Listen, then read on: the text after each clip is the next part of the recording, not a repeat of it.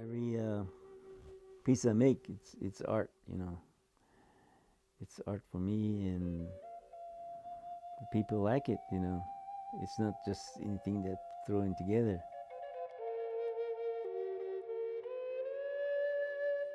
Many artists, jewelry artists, they have their own styles that they kind of discovered or have become accustomed with. And his style is pretty unique, and that, like, when I see his work, I know it's a Jake piece, and he's got a style that's pretty distinctive that makes him different from the rest.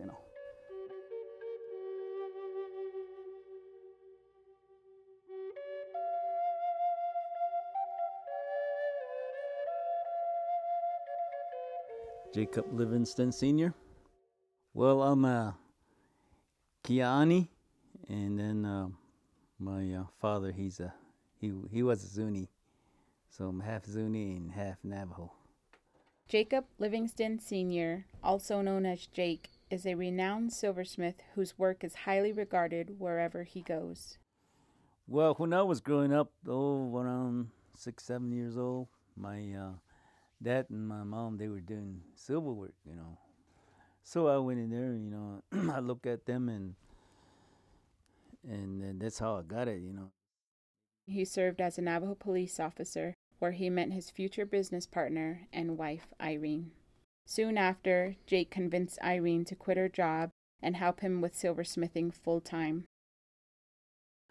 After I didn't had that job and I started doing my silver work, you can just make anything and then take it to Gallup, and then you can sell it.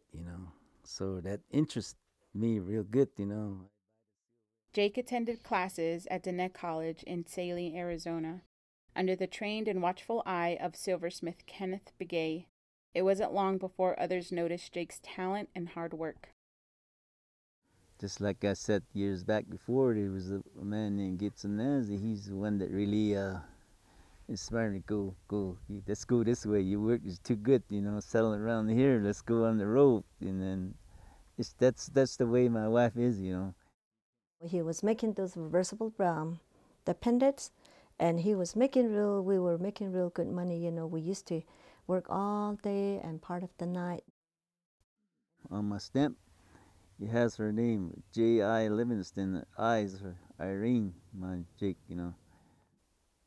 But she's the boss, and As the son of a Zuni father and a Navajo mother, Jake was destined to create a unique style of silverwork. Jake's work exhibits both. He's got the I don't know if you've seen some of his rings where he does that. He kind of paints little birds like hummingbirds or blue jays with different color stones. That's very unique to Zuni work. And then he does like cluster work with stones, that more Navajo. So I see an influence in his work of both Zuni and Navajo. if you only have art in Navajo, there's a lot of artists, Navajo artists, and then there's a lot of Zuni artists, only Zuni art. But mine's a combination. The unique new style Jake started to call his own was just one of the reasons he won Artist of the Year in 1988.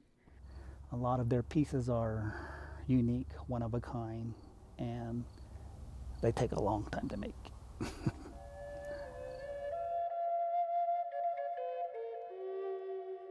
That's the work. You can do whatever you want if you have the art in your head. You can do it.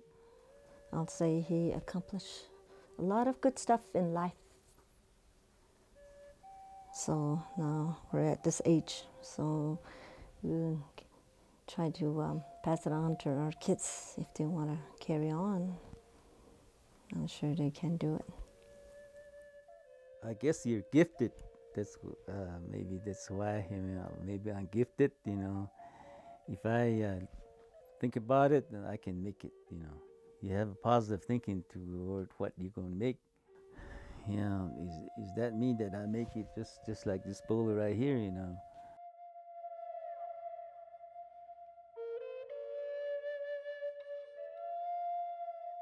who else do make that light? Not there, just me, I guess.